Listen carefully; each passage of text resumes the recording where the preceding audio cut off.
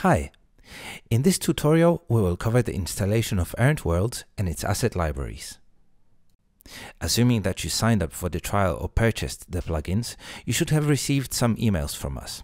If you don't see them in your main inbox, make sure to check your spam folder.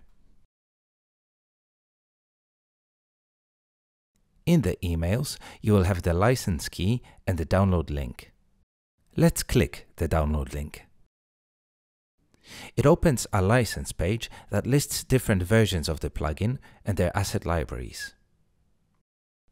Let's do that for all three plugins.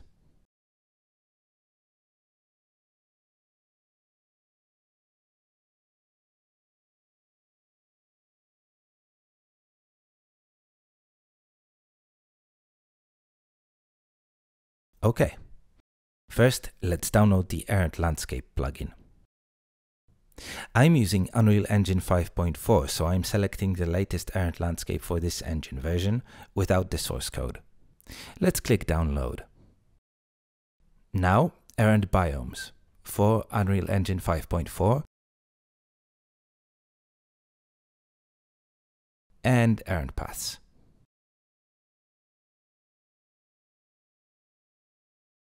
We can also download the Errant Instance Interaction plugin listed on the license page for Errant Biomes and Errant Paths. And we can download the optional asset libraries. For Errant Landscape, we have the stamp library. We can also have an example landscape material.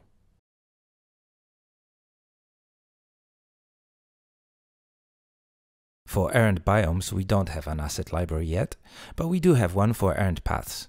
Select the latest asset library version. Let's wait for the downloads to complete. Okay. Now that we have the plugins downloaded, we can install them either in the engine or in the project. You would install them in the engine usually if you're a solo developer working on multiple projects, or when your project is blueprint only, or if you don't have access to the plugin source code.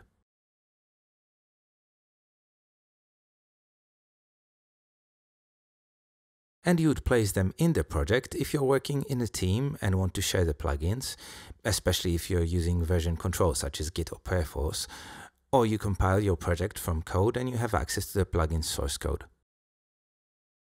So first, let's install the plugins in the engine. I'm using Unreal Engine 5.4. I can locate the engine folder by going to Epic Games Launcher and creating a shortcut for that engine version.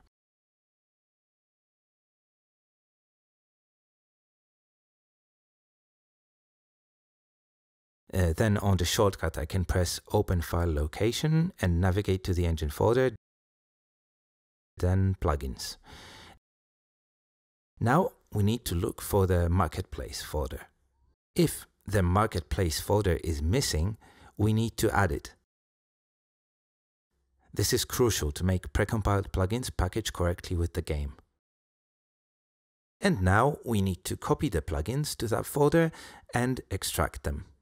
Make sure to only copy the plugins and not the asset libraries.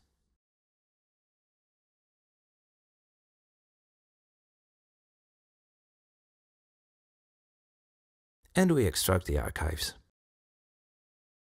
It's important to remove that last part of the path, as Windows adds an extra folder with the archive name that we don't want.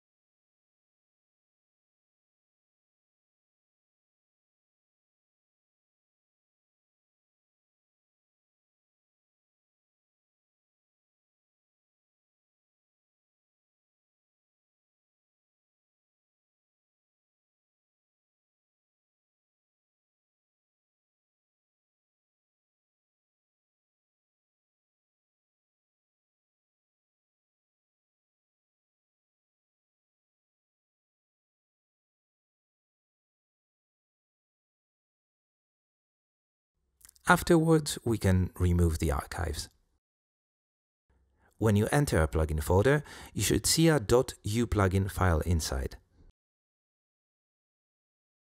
Now let's see how to install the plugins in the project. We select the plugins, copy them, and we go to the project folder.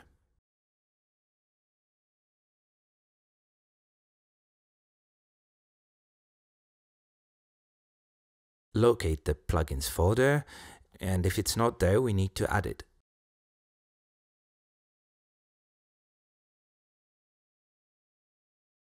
Then we paste the plugins here. And we extract the archives. Again, make sure to remove the last part of the path.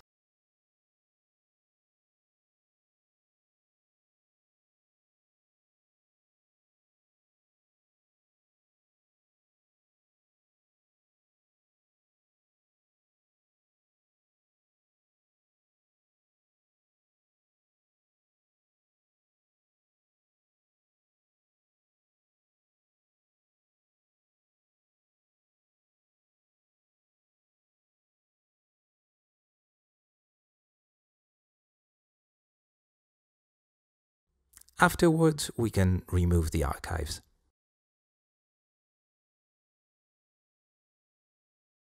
Finally, let's install the asset libraries that come with the plugins.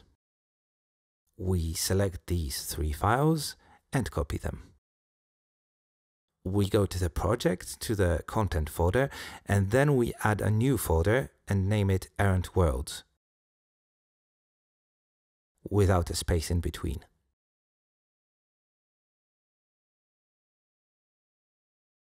We paste the files here and we start extracting. Again, make sure to remove that last part of the path.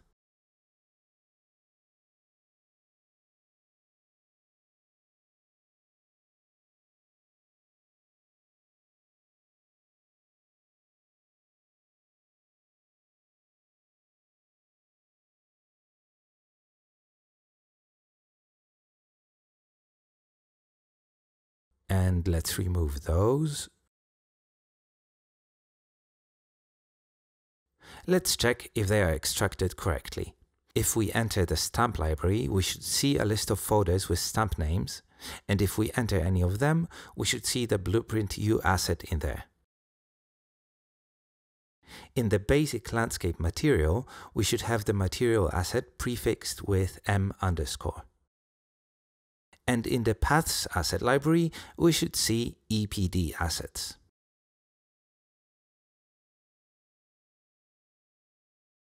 Okay, now we can start the project.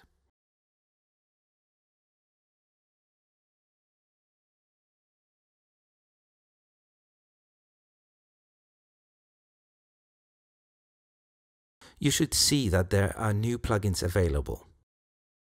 You could click this button, or you could go to Edit, Plugins, and now select Errant Photon. Make sure the plugins are enabled there.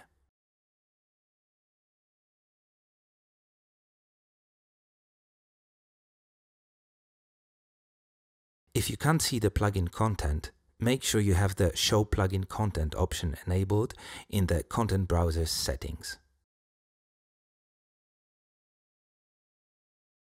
Let's add these plugin folders to favorites for easier access.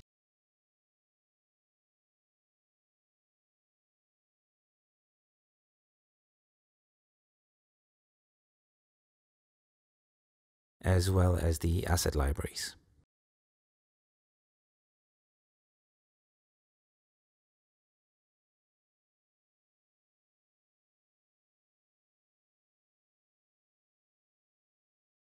Okay, now we can test if the libraries are working correctly.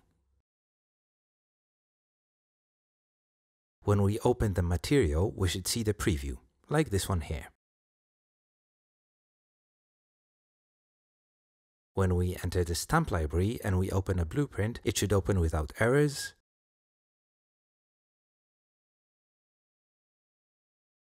And if we go to the Paths library and we open any of the assets, we should see their properties. Now, if we look at the viewport, we should see new editor modes added: Errant Biomes, Errant Landscape, and Errant Paths.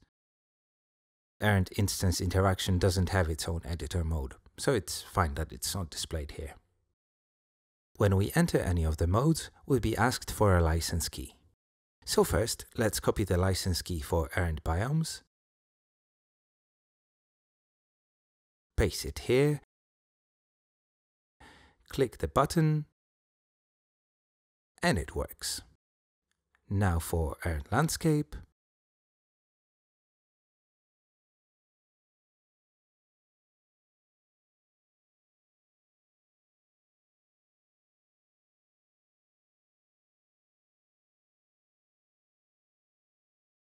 and for Errant Paths.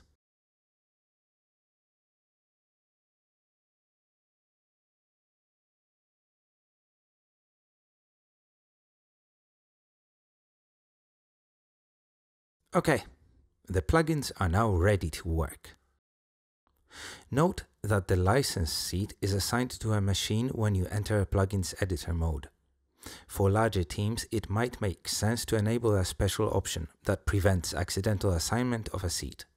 Go to Editor Preferences, go to each of the plugin's settings, and you can switch it to With Confirmation.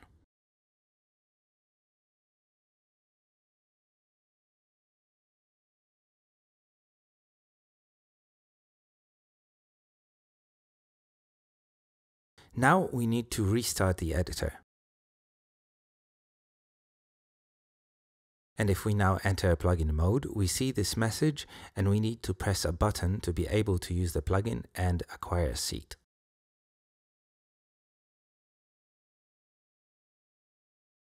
For more information on the installation, make sure to check our installation guide. Here you'll have even more information as well as troubleshooting steps in case something goes wrong. Larger teams might also be interested in alternative options of setting the license key, such as using a text file or using environment variables. I also recommend reading about the asset libraries. This one for basic landscape material, this one for stamp library,